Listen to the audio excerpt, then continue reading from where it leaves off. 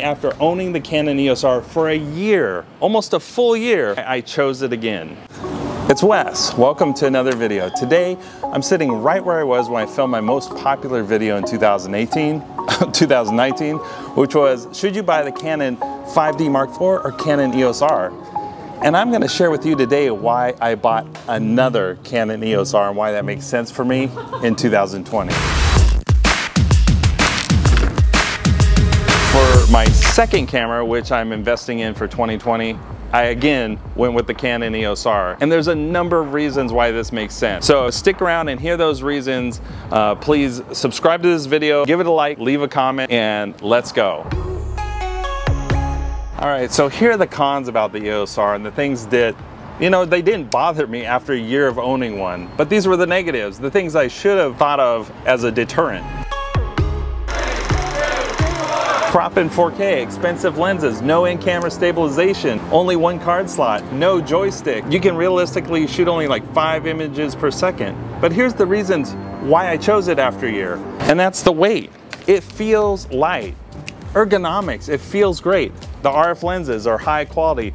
Eye autofocus, face tracking, C-Log comes with it, touchscreen, the touch and drag focus point, the rotating live view screen, the customizability of the buttons, the focus guides, those manual focus guides that come from the Canon Cinema cameras are amazing. The ability to use EF lenses with an adapter, the 10-bit footage, silent shutter option, high-speed continuous shooting with the silent shutter, the list goes on and on. It's an amazing camera, and that's why I chose it again in 2020. This camera is straight up amazing.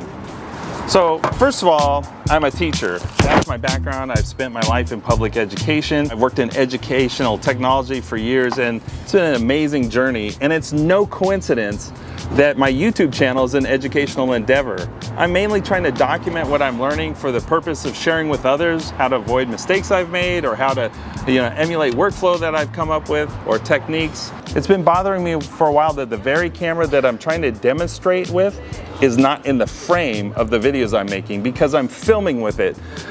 So a second EOS R, one camera becomes the camera I film with and one becomes the camera I demonstrate with. That makes sense. That's one reason.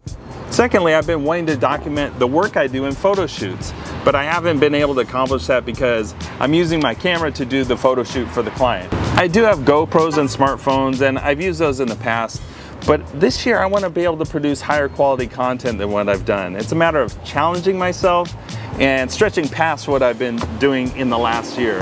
The idea is this, that I would mic myself up and set up one Canon EOS R on a tripod with a wide angle lens and capture my narration and my approach to the work with clients.